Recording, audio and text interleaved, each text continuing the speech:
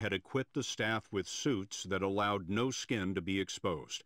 It would be another 3 weeks before the CDC made this its new standard. Then, the hospital moved out all of the patients in medical intensive care and reconfigured the 24-bed unit for just one patient. It was Mulligan.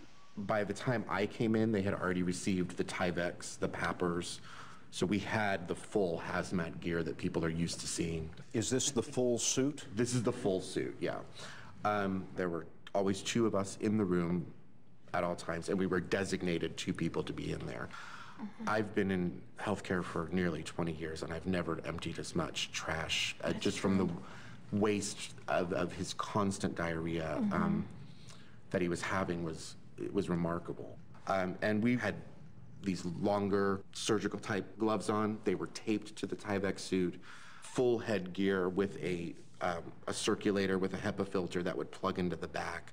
And the first time I got out of that suit, it literally looked like someone had pushed me into a swimming pool. I was drenched. They were working 16 to 18-hour days, spending 2 hours at a time in Duncan's room.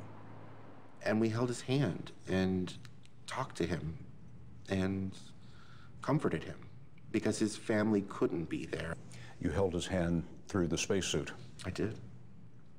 He was glad someone wasn't afraid to take care of him. Yeah. And we weren't.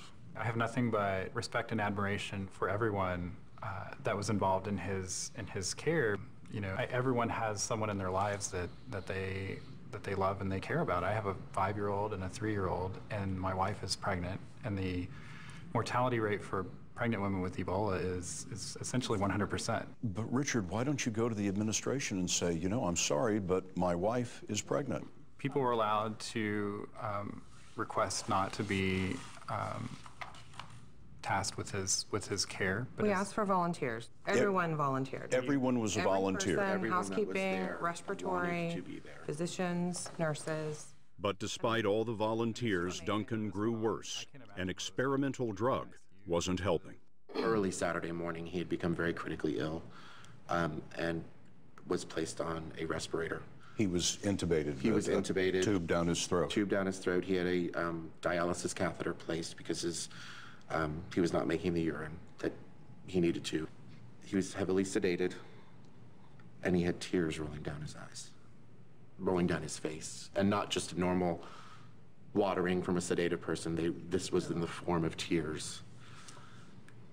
And I grabbed a tissue, and I wiped his eyes, and I said, "You're gonna be okay. You just get the rest that you need. Let us do the rest for you." And it wasn't 15 minutes later, I couldn't find a pulse.